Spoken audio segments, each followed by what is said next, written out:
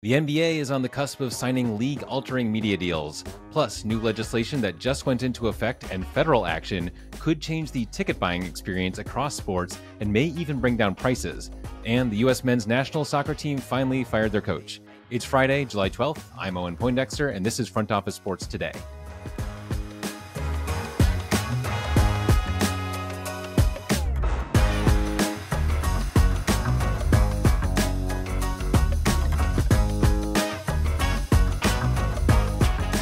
The U.S. men's national soccer team finally did what many had been calling on them to do for months, if not more, by firing head coach Greg Berhalter. The U.S. Soccer Federation had stuck by the coach to this point, renewing his contract in 2022, but the final straw was the team failing to advance out of the group stage in Copa America. This was the national team's big chance to say that we can compete with the Brazils and Argentinas of the world, and we're ready to make some noise in the 2026 World Cup. Instead, the U.S. was ousted by Panama, which has a population that is 2% of the U.S. and has only qualified for the World Cup once in its entire history. That happened to be in 2018, when they took a spot that would have otherwise gone to the U.S. The U.S. failing to even qualify for the World Cup that year led to the hiring of Berhalter. Now, whoever steps into Berhalter's shoes will inherit a team that is desperate to show that they can make an impact on the international stage, because the 2026 World Cup is anticipated to be the biggest sporting event of all time, and it would be a massive disappointment if years of anticipation led to another group stage exit. You, yes you, can own a piece of a baseball team, not a major league team, but one that has already seen several players join MLB organizations in its short existence. I'm referring to the Oakland Ballers, the independent league team that began playing this year. The team is currently sounding its fan base to see what level of financial support fans would be willing to commit, with plans to open up some sort of share purchasing process in the near future. The Ballers were inspired by the Oakland Roots, the city's USL soccer team, which raised close to $2 million by selling off ownership shares for as little as $100. The Ballers are looking to take that model even further by offering voting shares to fans, allowing them to influence how the team is run. That's both a novel concept in American sports and a stark contrast to the other Oakland baseball team. A's fans feel that they are losing their baseball team because of the decisions and failures of one person, owner John Fisher, who has separated himself from the team's community in every way possible. The Ballers are rooting their community relationship into their ownership structure. NBA media rights are on the finish line. Joining me now to discuss is Front Office Sports tuned-in columnist Mike McCarthy. Welcome, Mike. Great to be here, Owen. Great to have you. I feel like we've been anticipating this day for months, probably years. It's not quite a done deal yet, but the reporting is basically what we expected. $76 billion over 11 years. NBC, Amazon, ESPN. We'll talk about TNT and they could still get in there, but your top line reaction to this deal. Well, I hate to break it to everybody who saw the headlines yesterday and thought there was some definitive end to the soap opera, but we still have a couple of plays to play here, Owen. It's end game time. Mm-hmm. What happened this week is the NBA finally got the paperwork, the actual contractual offers from ESPN, from Prime, and from NBC. Now, for the end game, we have to see if TNT will match those offers, and if the NBA rejects their counteroffer, if the TNT will then sue the NBA the way Roone Arledge and ABC Sports did 50 years ago. So it's one of those things in sports media where, again, we're looking at a situation where will history repeat itself? Yeah, very interesting. And just because NBC is the one that is seen as replacing TNT here, because they're the new player, it's always been in my brain that that's who TNT is matching. Is that accurate, or can they just match any part of this? It's actually not accurate. I mean, technically, since they're one of the third-party bidders, it could be. But I'm hearing from my sources, and I've seen this reported many other places, that in fact TNT's plan is to try to match Amazon Prime's offer. Interesting. Since Amazon Prime is purely a streaming partner, and they have the Max streaming platform. Problem is, you can't really compete with Amazon Prime. They've got 200 million plus subscribers, and Max, which is doing very well, is still under 100 million. So Silver could use that discrepancy and say, well, you know what I mean? Amazon Prime versus Max, I'm going with Amazon Prime. Right. So if they matched, would they be matching just as a streaming broadcaster, or could they still put games on TNT? They could still, put games on TNT. I mean, it's all to be worked out. But here's the thing about this so-called matching rights, Owens. What is a match? Right. Is it TNT giving the same exact money as the third-party bidder? Or is it an equality in platforms and broadcast reach and all this type of stuff? For example, NBC is a broadcast network. TNT can't compete with that because WBD doesn't own a broadcast network. So, I mean, as Andrew Brandt, who's about as smart about sports law as anybody ever met, said, there will be lawyers. So there's the TNT piece of this that's still, waiting to be decided here. What are you watching for in terms of like next domino to fall? Well, it's really a question for David Zaslav. I mean, this is one of the most unpredictable executives we've ever seen. And the question is, does he want to fight? Does he want to go to the mat and actually sue a league partner? I mean, it's really not done. It hasn't been done in 50 years, as far as I can tell, going back to Roone Arledge. But Roone Arledge did do it in 1973 when he felt he was screwed by the NBA. And he took it out on the NBA, and he especially took it out on CBS by counter-programming all their NBA games. So, I mean, it's really up to David Zaslav. The ball is firmly in his court. Right. And, I mean, this has been a whole saga at WBD for this because they could have gotten the NBA at a cheaper price. At least that was my understanding. Who knows if every report is accurate. But it sounds like he kind of balked at the, where things were initially, and now they're more expensive. I've read that report a lot of times, and, I'm not here to tell you that I think it's completely false. I'm going to tell you what my sources have told me, which is that is not quite true. That for TNT and WBD, the NBA was a moving target. Yeah. That they went to them and said, hey, we'll offer you this. And, that was the offer that NBA was looking for. And then NBA came back to them and said, well, now we want this. So the goalpost kept shifting during negotiations for what I'm hearing. Look, we all talk to different people. We all are getting spun certain ways. This whole thing is a soap opera. But I don't think it's quite true that this idea that WBD tried to lowball the NBA. I think they did want to stay in the NBA business. They didn't want to overpay for it. I think what happened is they miscalculated the eagerness of an NBC rather, and a Prime to come in and just blow their offer out of the water. That's the big mistake they made. And where's assuming they're out, which I know is not a safe assumption right now, but where are we putting WBD just in the sports media landscape? I mean, they've been getting out of the RSN game. Looks like they could well be out of the NBA. Should we still be thinking of them as a major sports broadcaster? Oh, yeah. They will still be a major player. They have Major League Baseball. They have the NHL. They have half of March Madness. You saw in the last couple of months, they've been picking up rights left and right. They got a little piece of the NCAA college football playoff. They got the French Open. They're picking up the Mountain West. They're picking up the Big East. Now, TNT would say, well, this has got nothing to do with the NBA. You know what I mean? We're just doing this because this is our normal course of business. But you could also make the argument, Owen, and I might, that they're backing themselves up a little bit here. Sure, that if they lose the NBA, they're starting to fill the slots in their schedule with new sports programming. So trust me, they're going to be around a long time. They're going to be a major player. But, there's no, sugarcoating it for Zaslav and WBD. Losing the NBA would be a major loss.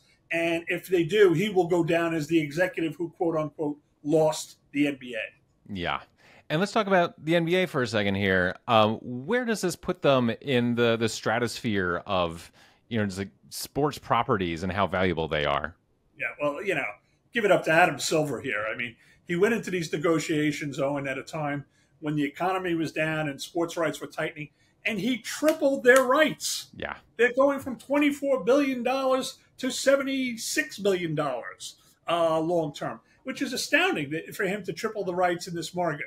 So, the NBA owners should be very pleased with Silver. These rights deal put them right behind the NFL as the second most valuable property, rights-wise, in this country. And I think Adam's going to get a big old raise out of this. Yeah, I mean, if anything would do it, you'd think this would. Yeah. the NFL, since we bring them up, they sign these massive deals. They're getting like $10 billion plus per year, and then they found lots of little ways to add on to that. There's the 17th game, there's the Christmas game, there's probably an 18th game coming soon. Do you expect that little, like those extra add-ons to find their way somehow into the NBA? And there's nobody better than the NFL at just conjuring new rights out of thin air. I mean, they slice the bologna so many different ways. I think what the NBA has done during these rights negotiation has taken a page out of Roger Goodell's book, which is they've sliced it and diced it, and making all these little piecemeal offers to increase the overall offer. Do you want the All-Star game? Do you want the play-in tournament? Do you want a first-round series? Do you want a conference final? All that type of stuff. So they've played, their hand very good. I mean, I think the story to watch here from the NFL standpoint is they're looking at the money that the NBA is getting, and they're saying to themselves, we have the opportunity to opt out of our 10-year deals in 7 years. In other words, just reopen the market. Yeah, wow. Whatever you agreed on 5 years ago, now you're going to have to double it. Right. That's going to be the next big play. And when that happens, this business is going to go up in smoke. All right, we'll leave it there. Mike McCarthy, thanks so much for joining us on the show. Thank you. I'm joined now by Ted Merman, Executive Director of the UC Berkeley Center for Consumer Law and Economic Justice, and also the Director of the California Low Income Consumer Coalition. Welcome, Ted. It's good to be here. Thanks, Owen. Thanks so much for coming on. So let's start with the basics. New legislation in California kicked in this month that forces Ticketmaster and other ticketing companies to change how they display prices. What does this legislation do? Very simply, it requires that an advertised price contain all mandatory charges, mandatory fees. And that means that you can't charge separately anymore for ticketing fees, service fees, convenience fees, per order fees, handling fees, payment processing fees, you name it. All of those extra fees that have been baffling us for the last few years now have to be included within the price. They can, the company, any company, ticket company or otherwise, can still tell you, here's how we break down the total amount, but they got to give you the total amount right from the beginning. Yeah. And so why was this a big enough deal for you to devote your efforts to it and for the California legislature to give it their attention? Well, I got to give credit to Attorney General Rob Bonta, who was our co-sponsor of the bill, and frankly, to the Biden administration. They have been taking on this idea of trying to do something about junk fees that consumers have been facing all across the economy. We've seen it in airlines, charging for seat selection and other things that you would think, are mandatory. You need a seat. You need to, or charging you for sitting together. To tickets, as you mentioned, to the strange convenience fees and delivery fees that you get when you order something that arrives at your home. So it really has been across the board. Someone presumably in some business school came up with the idea that, hey, if you charge consumers less upfront and then add a little, they'll take a higher total amount than if you give them the full amount right up front. That so-called drip pricing technique is building on consumer psychology. I think consumers ultimately decided enough was enough. The Biden administration said something about this last year. In the State of the Union, the president devoted 19 sentences in the State of the Union to this sort of junk fee. And we've seen it at work across the federal government. And I think to California's honor, it saw its first full manifestation in Senate Bill 478, passed last year, went into effect July 1st of this year, which simply says you've got to include all of those mandatory fees in the price that consumers see. And, this is a California bill, but, California, I forget if it's the fifth or sixth largest economy, that's often quoted around here. And these companies are national, in some cases international. Is the sense that now that California is mandating this, this is just going to be the way of the world going forward, or are they going to sort of have, software carve outs essentially, that where you see one price in California and another price in, Nevada and everywhere else? That's a good question, and we'll have to see. I'm interested to hear. Perhaps your audience can tell us what they're seeing in their own states, and frankly, your audience members in California, what they're seeing in California, if they've noticed a change. This went into effect July 1st. We have seen at least one other state pass a very similar bill. Minnesota passed a disclosure bill this past year as well. And frankly, the Federal Trade Commission, the National Consumer Protection Agency, has a proposed rule that would require this across the country if that rule is ultimately made final. And I've heard, these junk fees, as they're called, described as not just annoying, but sort of anti-competitive and anti-consumer, and a suck on the consumer finances.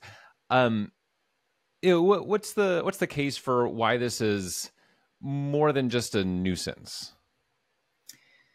Well, I'll answer that two ways. The first is just to say, because it's a way of charging people more money. It's I think all of us in a time of inflation, especially recent inflation, can say that we understand what it means to see the prices for things that we've grown used to for years suddenly jump up.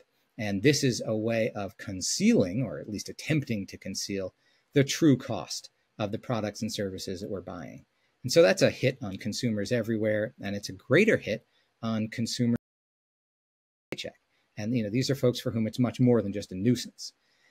The other side, I'll say, and you mentioned anti-competitive or antitrust, just to take an example, the United States Department of Justice recently brought a case against Ticketmaster Live Nation for its monopoly behavior in the primarily in the concert promotion, concert venue, concert ticketing realm.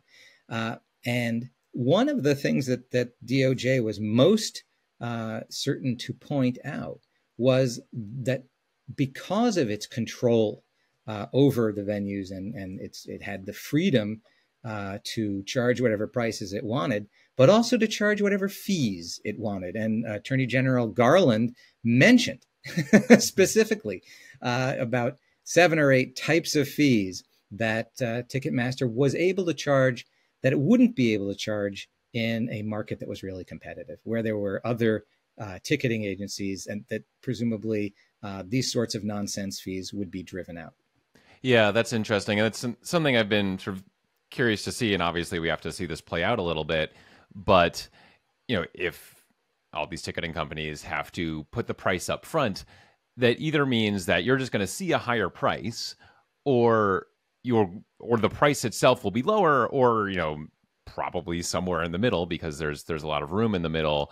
But that, at least if the Attorney General is correct there, some of the effect will be that there will be maybe a more competitive market, and just and that games and everything else that people go to, airline tickets, might actually get cheaper because people are maybe calibrated toward paying a certain price, and then when the price goes up $100 when they actually pay for it, they say, oh well, that's too bad, but I guess I've come this far. But maybe those prices will go down because they will drop to what people are used to seeing.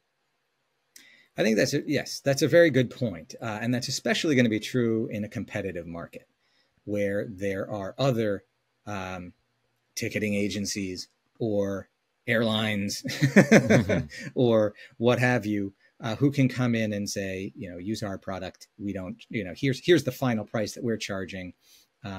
Remember that a business in whatever market that charges the full price and tells you what the full price is has been disadvantaged over the last few years, facing competitors who were charging what seemed to be a lower price, but weren't, because in fact, by the time you got to the bottom line, it was at least as high, maybe higher. So this is very good for honest businesses. And one of the things, for example, you mentioned ticketing in particular, if the DOJ lawsuit against Live Nation Ticketmaster does succeed, then there is the possibility of other entrants into that market. And once you have a competitive market, I think it is fair to expect that the bottom line prices will go down.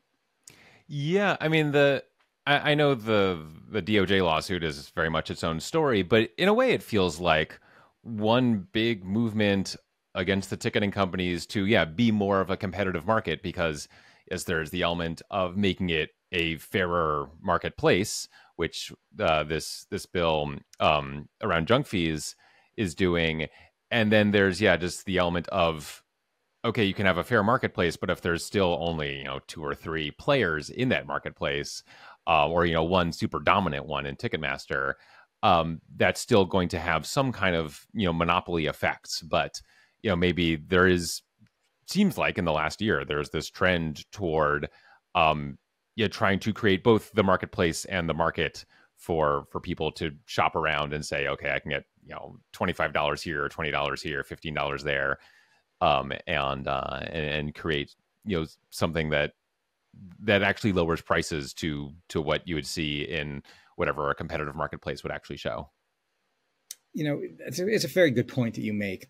What we've seen in the past few years, the Biden administration has been very active in this field, but not alone. State attorneys general are also involved in bringing about bringing to concrete form a new and revived theory of antitrust law, of the importance of competition in markets, of really not just looking at, well, our price is still cheap, even though there's an incredibly dominant player in one market, but what about innovation? What about quality?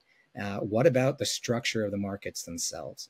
And that sort of attention is I won't say new in the sense that it's never been there before, but new since about 1980, when we switched and pivoted in a very different direction.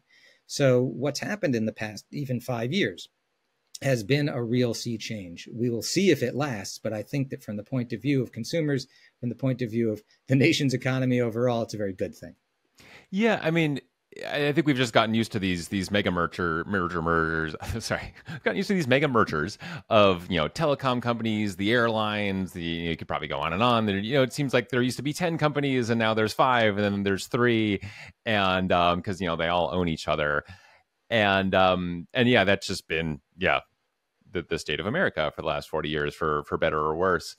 And so it'll just be interesting to see if what this new way is. And also I mean, so many things are kind of built to be that size, I guess. And we're seeing this with streaming companies too, of like a lot of them want to merge, and the administration is saying, well, like, hold on, we don't want full on media consolidation. At the same time, if you're Paramount and you're trying to compete with Amazon and Apple and Google, all of a sudden, it helps to kind of team up with, Peacock or whoever you can kind of get in on your side, or like Skydance now with Paramount. Anyway, it's the federal government's taken this different approach in general to, the marketplace. And I mean, this is sort of a way too general point, but I guess we'll have to see both if this administration continues on, but also, the kinds of effects it's going to have, because it is a pretty noted shift in just how the corporate sector has interacted with the federal government. I think that's true. And I think it's also true that we needed some more weight in this pan of the balance, at the very least. It's also useful to keep in mind that this is a bipartisan effort among the 30 states in the district, including the District of Columbia, that joined the Department of Justice in the Ticketmaster case, are such notable liberal-leaning states as Texas, West Virginia, and Wyoming. Mm-hmm. So this is very much a bipartisan effort. I think it's a bipartisan concern. No one wants these ticket prices spinning out of control. No one wants to have a choice of one or two, or no choice at all in players in any given market. And yes, there's economies of scale that are helpful. There is, as I mentioned, a balance to be struck. But for too long, really for half a century almost, we've seen the pendulum swing far, far in one direction. And it's good to see it coming back. So, the victory is official on this part of things. Junk fees in California are no more, or they are upfront now. Is there a next thing in this realm that you're focused on now? What a good question. There is legislation pending. I can't say that I've been directly involved in it, to do with ticket reselling right now. For example, there's a bill that's still live that would, as amended yesterday, so this is very hot, this take, would forbid companies from having their employees or contractors stand in line, metaphorically or in real life, to get tickets so that they can be gobbled up and then resold at a gigantic markup.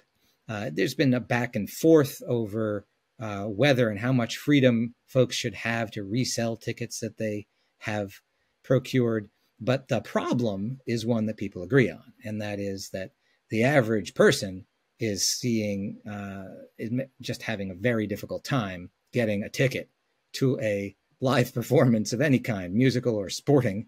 And when they if they finally do get a chance to buy a ticket, it's a multiple of the face value of the ticket, and that's a problem.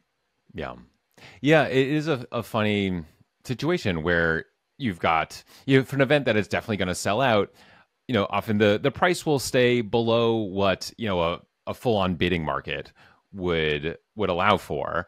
Let's say the price for a concert, a game is $100. But yeah, those get snapped up in the first, 30 seconds of those tickets being available.